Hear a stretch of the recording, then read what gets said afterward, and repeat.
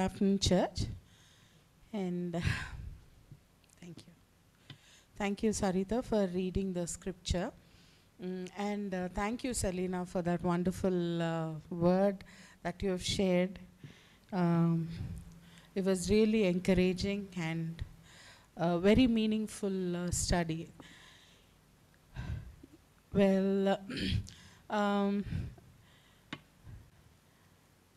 the scripture portion that has been read to us all by Sarita is taken from Judges chapter 4.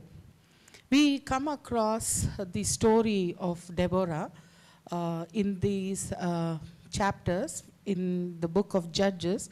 We find her story in chapter 4, and in chapter 5 we read a poem that was written probably by Deborah, because it is called as the Song of Deborah. It is a victory poem. So when I was thinking what to share on this day, since it's a Women's Day, and I thought let's concentrate on the lives of some women that we come across in the Bible. So often we talk about, there are some very famous women from the Bible, like Sarah, Mary, or Mary the Magdalene, or Leah, or Ruth, and Rebecca. I thought Deborah is one woman. I think not many of us are very well versed with her story. So God laid this on my heart for some reason that I should read about her, and I surely felt that God's intention through this exercise that He placed on my heart is basically for me, because there are some questions that I am battling with, and I could see God speaking to me through the story of Deborah. And I'm sure God is going to speak to all of us women who are present here, as well as men who are with us this morning here. So I titled this sharing as Deborah Embracing God's Call.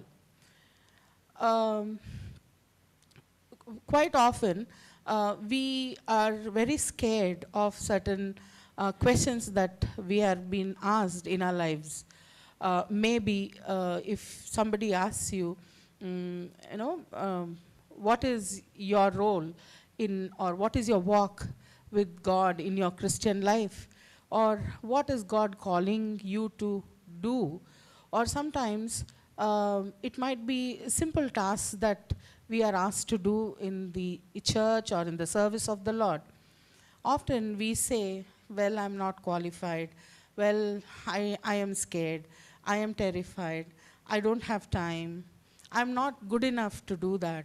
These are the things we often come up with, including myself. I try to push. Pastor Praveen tells me, Joshila, you are scheduled for speaking. Then I say, you have given me 3 times this quarter. Why don't you make it 2 times? Or you schedule me 4 times this quarter. Why don't you do it 3 times? I don't want, because I am busy. All these things come up. Well, Deborah's life teaches me and us that all of us have some excuses, but are we embracing God's call? So let us look at Deborah's life story and see what lessons we can glean from her life. Well, as I said, we come across this very beautiful character of Deborah in the chapter 4 of the book of Judges, as I've told. And here we are introduced to this lady who is a prophetess. This was the pre-monarch time for the nation of Israel, when God didn't ordain any king as yet for the Israelites, and this was the time when they have been guided and ruled, basically guided and ruled by judges. So Deborah was one of the 12 judges who presided over the common issues that Israelites faced, and she was the one who was guiding and judging them, kind of basically an administrator work she was doing. Right? She was not just a judge, but she was also a prophetess.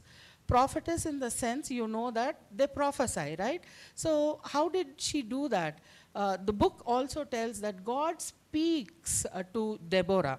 So Deborah heard what God wanted his people to do, and she conveyed that message to the nation of Israel.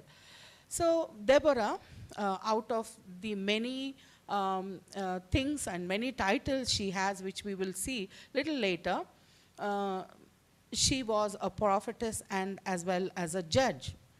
Now, the literal meaning of the name Deborah is bee. In the language of Hebrew, it means a bee.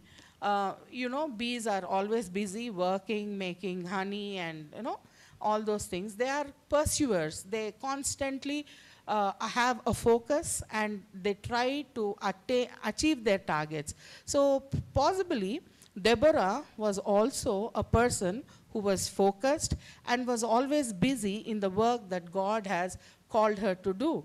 And in other translation, Deborah also means to speak. Possibly again, the kind of work that she did also gave her that name, because she used to speak, solve, and resolve problems and conflicts in that land of Israel.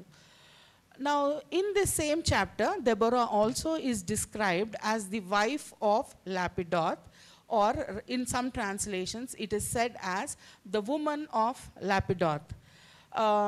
Again, in Hebrew, it is called as Esheth Lapidoth, which means the woman of torches. So possibly again, Deborah got this name because of the nature that she had. She was a very dynamic lady, always on the move, always, you know, fiercely acting to bring justice and maintain peace and harmony in the land that she was living in. So obviously, Deborah was a woman who was very busy with great wisdom. Now,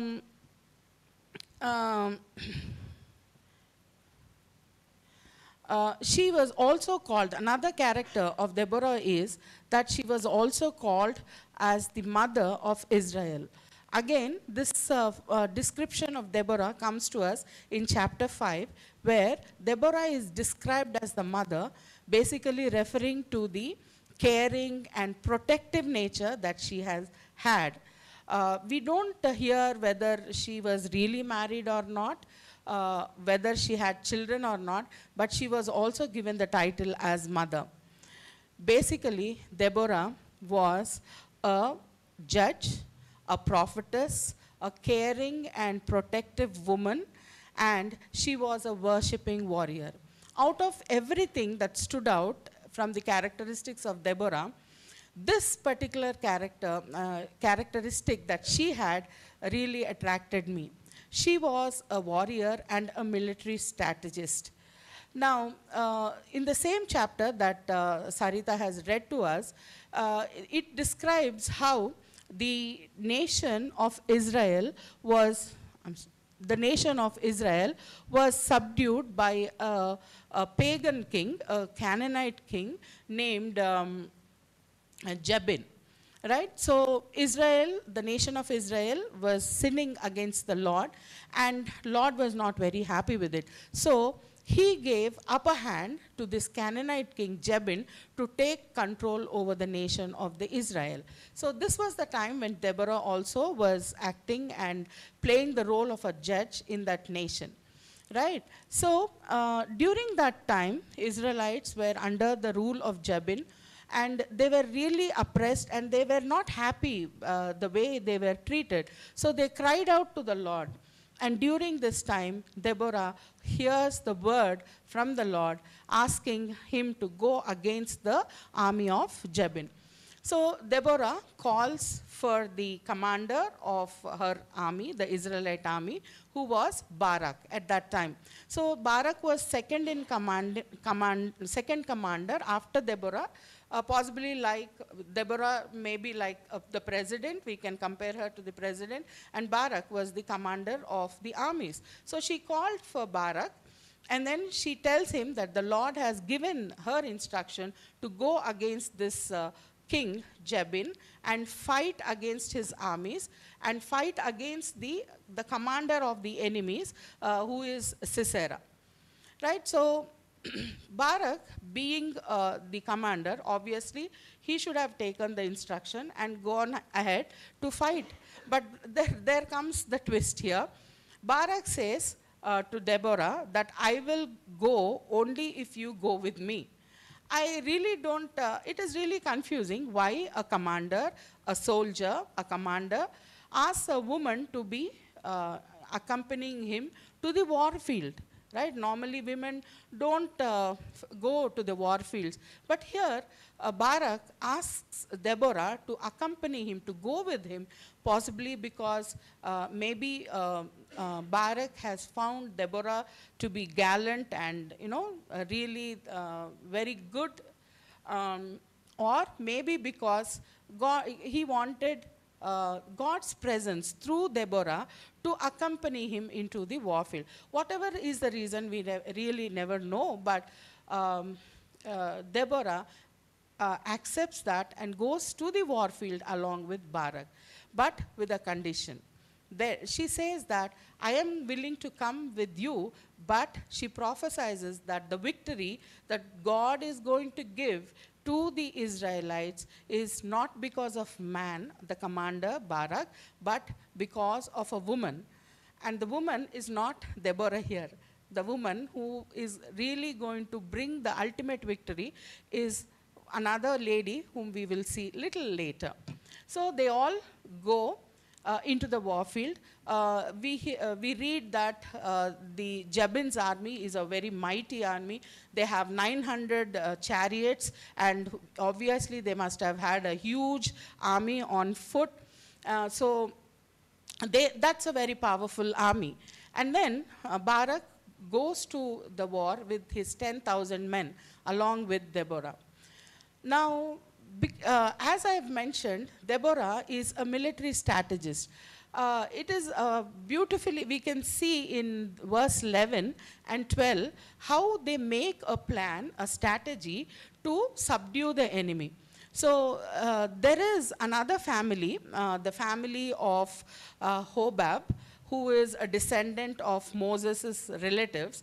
So they are camping in a particular place where the actual war has to happen, nearby the war field area. So Deborah and Barak, they make a strategy. They discuss this strategy with the Hobab's family, and they will ask the Hobab's family, Hobab and his wife, her name is Jael.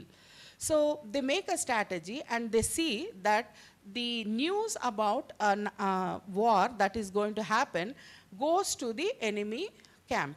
So this family of Hobab and Jael, they take the word. They're actually allies of the king, but the enemy king, but they take the word that the Israelites are readying themselves to wage a war against that particular country. So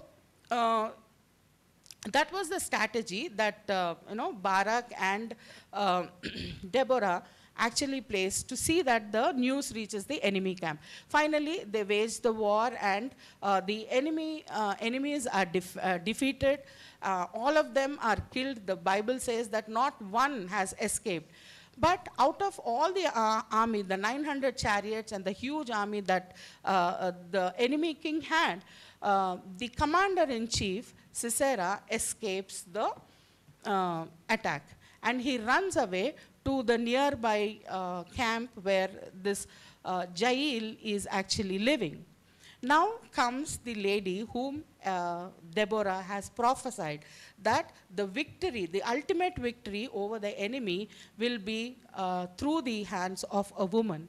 So this Sisera, realizing that his army is defeated, he goes running to his friend's camp, and Jael, the woman of that household, she receives him and offers him hospitality, and she actually covers him up and sees that he is protected.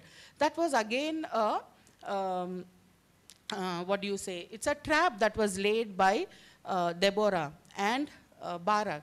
So he lands into the trap. He goes to the tent of Jael, where he will be given hospitality. He is given food, drink to gain strength, and he relaxes there and falls asleep. At that time, Jael, a lady, she takes charge over the entire area. She kills Sisera by driving a tent peg through his skull. So on that day, as prophesied by Deborah, Lord has given the army of the enemies of Israelites into the hands of two brave women, and the victory was won. Right? So this is the story how God worked through a woman and women, basically worked through lives of two women, bringing about the victory in the lives of, or in the history of Israel. So what can we learn from the life of this judge Deborah? Deborah's life teaches us to be courageous, right? Many times, as I have already shared, some of us, or maybe each one of us, are limited by the shortcomings or the fears that we have in our lives. Judge Deborah's story is from an era, from the time where women were not treated with great dignity. In those times, in times of Deborah, women had only three social statuses. A woman was either a virgin, an unmarried girl living in the father's household, waiting to be married and given away, or she was a wife who was being nurtured and protected and looked after by her husband, who is a provider and protector, or she was a widow who was again at the mercy of the mercy of the society in which she was living. They were taken care by either the temple or the heads of the society, or she was given away in marriage to another man, right? She was at the mercy of the society in which she was living. Deborah comes from such times, but yet she has risen above the social statuses and social clutches. She was a brave woman who stood up and she accepted the calling of God. She was a courageous woman. So, what are we waiting for? We are really in a much more better situations in today's age, because all of us are independent, we are working, we are confident, and yet we have excuses to accept God's calling. Let us remember that God doesn't call the qualified, God qualifies the called. So if we are willing to come into His presence and accept His calling, definitely God is going to qualify us for His calling. Like Deborah, let us be obedient. Whatever God is asking us to do today, let us not be terrified. If God is calling us or telling us to go somewhere, let us go to according to His commands.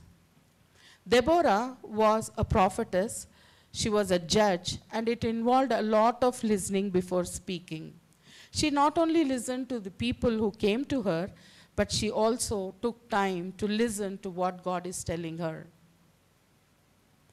Like Deborah, let us encourage each other. Deborah, being so much in command, with so much of abilities, she gave the due credit to the woman who actually helped the nation of Israel to win war. She records in a poem how Jael, a woman, ultimately put the war to an end by killing the commander. She gave the due credit.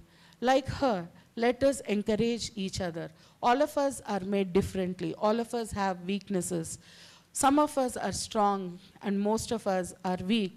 But let us recognize each other's strengths and help overcome the weaknesses of our fellow sisters and also brothers. The story of Deborah in Bible shows us that Lord calls ordinary people like you and me to do extraordinary things. And this we can accomplish only by the Spirit of the Lord. And when we are filled with His Spirit, we will be able to achieve everything God wants us to do in our lives. We are weak, but He is strong. And let us remember that we can do all things through Christ who strengthens us. So, brethren, if Deborah is called, and so are we, let us accept his calling. May God bless our hearing.